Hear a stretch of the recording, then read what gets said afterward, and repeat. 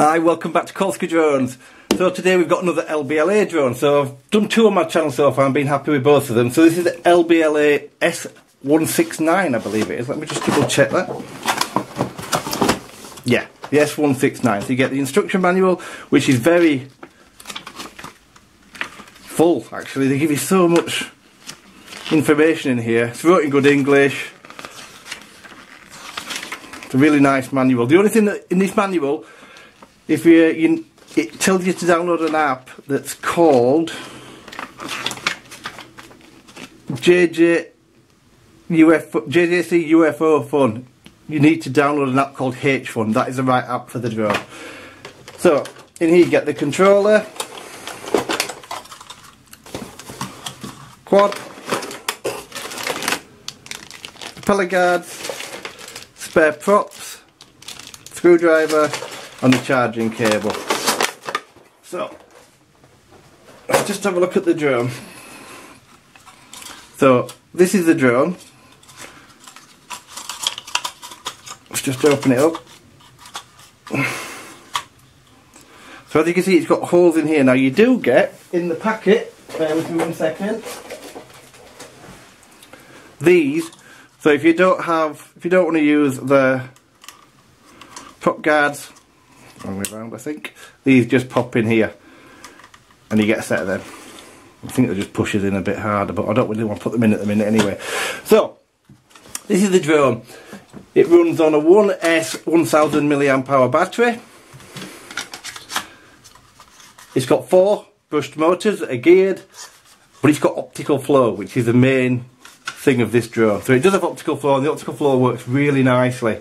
Now with optical flow drones, you've got to be aware that although they don't drift, you have to be more accurate with your throttle response in the air, because they'll go up and down a little bit due to the optical flow and the barometer sensor. But apart from that, thing flies absolutely beautifully. You'll see it the video footage in. I've only got a small bit of video footage and I apologise for that. The weather's horrendous, so I flew it a little bit outside, but I've also hovered it indoors so you can see how stable the optical flow is. It really is good. The controller I really do like, so it's a bit gimmicky, but for me it works better than the other type ones. So you've got 2 arms that pull down, and this one actually turns on the transmitter, and then these pull down nice and easily, and your phone just sits in here, and it holds my phone really nicely.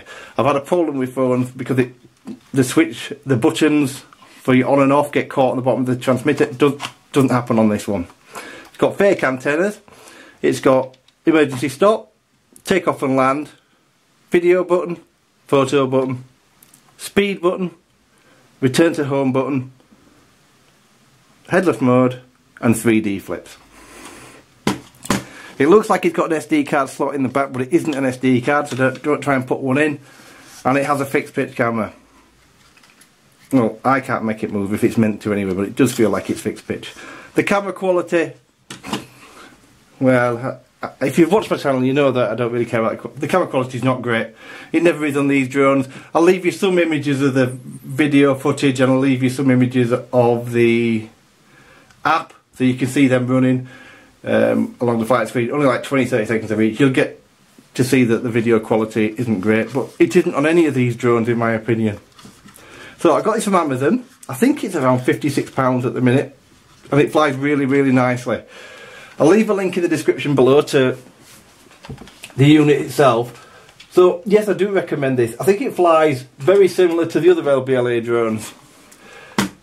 I like the optical flow, and you can fly this indoors. Even though it's bigger than what I normally fly indoors, because of the optical flow you can.